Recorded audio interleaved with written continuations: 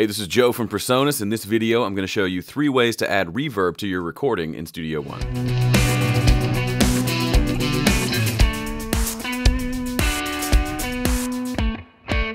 For the Studio One veterans among us, you probably know all of these, but if you're just starting out, you may not know 1, 2, or maybe all 3, so I'm going to show you.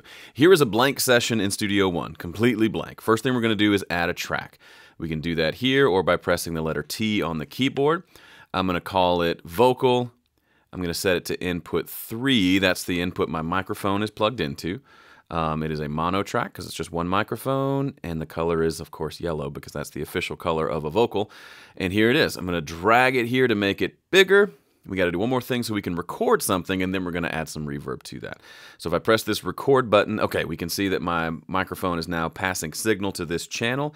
Now we can just press record down here, which I have mapped to the / or / button on my keyboard, so I can record something real quick. Okay, let's record that.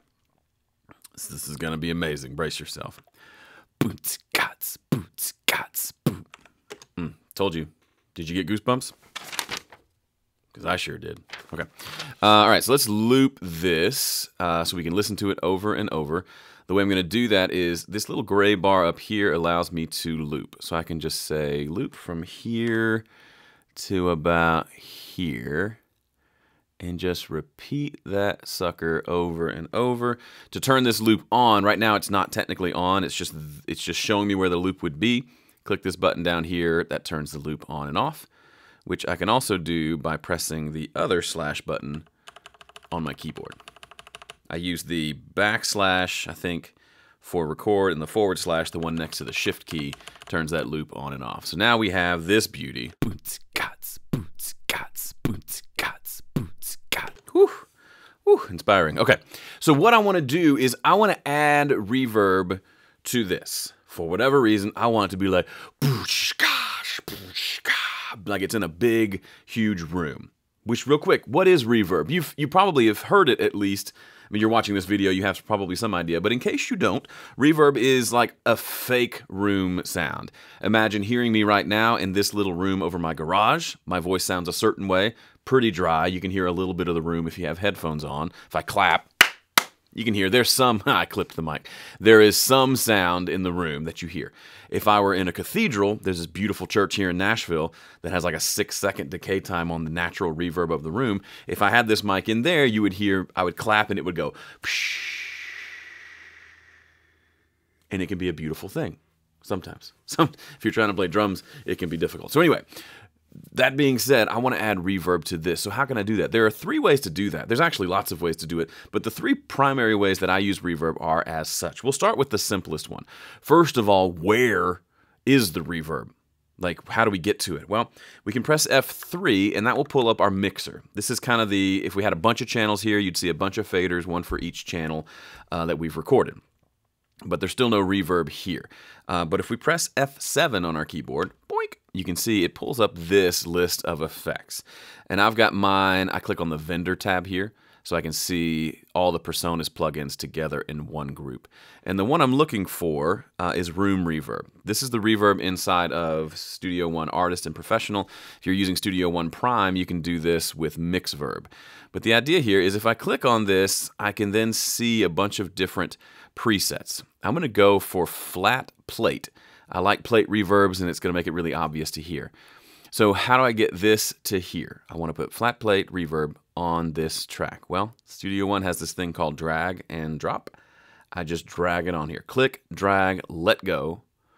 And now, if I just hit play without touching anything, boots, gots, you can now hear there's reverb on there. Now, a couple of things to think about. This is one way to do reverb. I don't do it this way a whole lot for reasons I'll talk about in a second.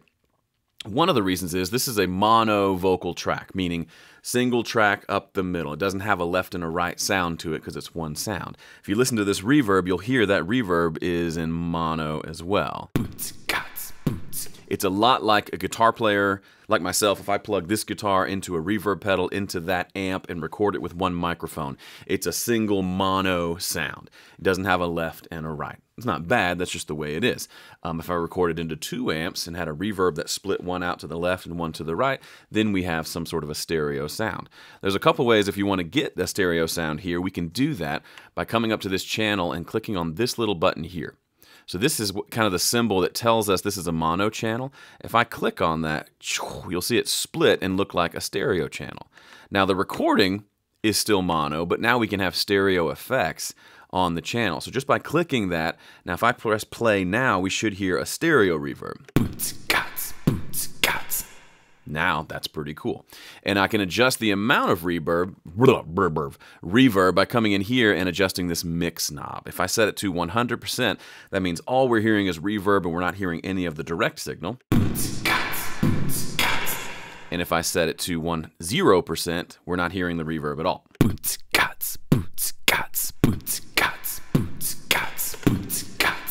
And if we want to make it real long, we can adjust the length here. Now it's ridiculous.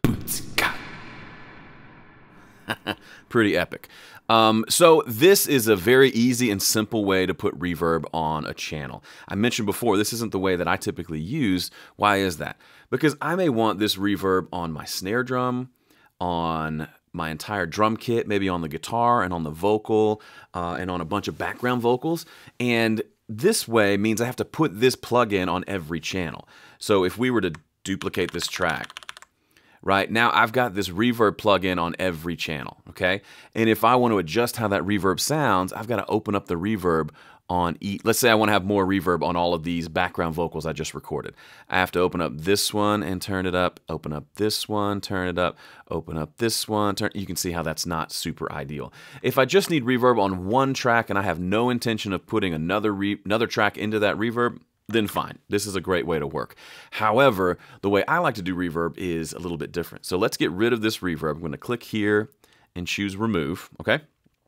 And I'm going to come back up here and make this channel mono because I don't have to make this change with the way I'm about to add the reverb. So remember when I drag this reverb onto this channel? That's what we just did to get that reverb there. That's the first way. The second way is to drag the reverb under this send section. Now watch what happens when I let go. It does a couple of things. It adds the reverb. We can see the window pop up, but it also did a few other things. It added a send on this channel and then added a secondary, what we call an effects channel that has the reverb on there. So now we have 2 channels to handle our reverb. One is for the dry signal, the original recording, and the other is just the reverb sound. And then I use this send here to send a copy of the reverb or copy of this vocal to that reverb. So right now, if I hit play, you'll hear nothing, and then I'll turn up this little volume knob to increase the amount of reverb that we hear.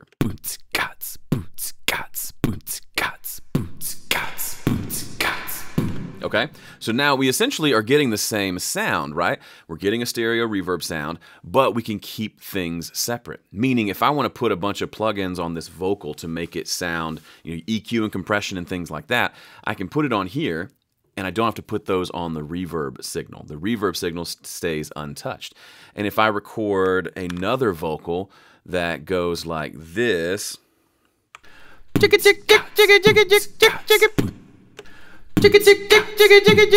so now I can adjust that one separately, right? I can turn it down because it's ridiculous. And I can say, you know what, I want more reverb on that jig part and less reverb on that main part. And guess what? Since they're both being sent to the same reverb, I don't have to add in another reverb plugin. So if you're using a computer that's maybe not the fastest in the world, I can have reverb on as many channels as I want with only one plugin because we're basically combining both of these sounds into the reverb, so it sounds like this. So stupid. Does that make sense? So I've got 2 tracks now, but still just one reverb. So if I created 10 more tracks of whatever, I could send each of them in different amounts to the reverb, and I'm still just using one reverb plugin. Reverbs can sometimes be pretty processor intensive, so if you have a computer that can't keep up with 10 reverb plugins in your session, then one reverb using the send works really well. Now let's say you already have a reverb in your song and you have a new track you recorded, and later on you say, I really want to send this track to the Reverb. Well, in that instance, we don't want to use drag and drop because that's going to create a new Reverb send. What we do in that instance is we come to this channel that we want to send to the Reverb, we click the plus sign, and we choose what we want. So Room Reverb is the name of the channel we created, so I just select it here. And it's essentially the same thing we did with drag and drop, except now it's sending to an existing reverb rather than creating a whole new one. Now there's one more way, the third way I want to show you, and this one is even, what I just showed you here is the way I use reverb, I'd say 99% of the time. But let's say for some reason I wanted to put reverb on this that ka sound, but just on that ka sound and nothing else. One easy way to do that is if I hold down Command, or if I use this tool here, which is, we call it the range tool, and I select this sound right there, and I just double click, it separates it into its own event or its own region. We call them events in Studio One. Now if I press F4, over here on the left hand side, we have a bunch of different settings that we can mess with. And one of those, if you pull down, if you can't see it, pull up on this bottom section, you'll see something called Event Effects. And that is basically putting some certain sounds on a particular piece of audio, but not the entire track. So I want to put a reverb just on this ka sound. So I have it selected, I enable Event Effects, then I take that flat plate and drag it into here. So check out what happens. I've added reverb, but only to this section. So if we listen to the whole piece, so that's a kind of a roundabout way. If there's just one part in the song that you want to add reverb to, you can add it to it that way. And these are called event effects. So we can add as much different plugins as we want to a particular chunk of audio without it affecting the rest of the track. Now, there are veterans who are telling me, yes, and there's several other ways that you can accomplish this same thing. That is a subject for another video. I've actually done some videos on that using automation. That's a little more advanced than I wanted to get into today. But today, we've shown you. Let's review. Let's delete that channel because that was ridiculous. Let's delete this, and I'll quickly redo all the three ways that I showed you to review, and then we'll be done. The first way to add reverb to a channel, let's delete this. Hang on, we're going to delete all of these. So we're going to start back from scratch, remove. I'm just right-clicking and choosing remove. First way is to drag the plugin to the track itself, and that adds reverb to that channel, only that channel. That's number one. The second way is to drag a reverb to the send section, and now that does the whole send and return where I can adjust the level of the reverb and have them both on separate channels. The third way is to select a particular chunk of audio and in the event effects section, drag a reverb plugin, and then it adds it to just that one section. Hopefully, as you can see, there are lots of ways to do really creative stuff inside of Studio One. You can keep it as simple as you want, or you can expand. I've really just scratched the surface of different ways we can add effects to different sections of the song. But this should be enough to get you going for today. Go use some reverb, but remember, with great power, reverb, just don't overdo it. All right, that's it for me. Thanks for watching. See ya.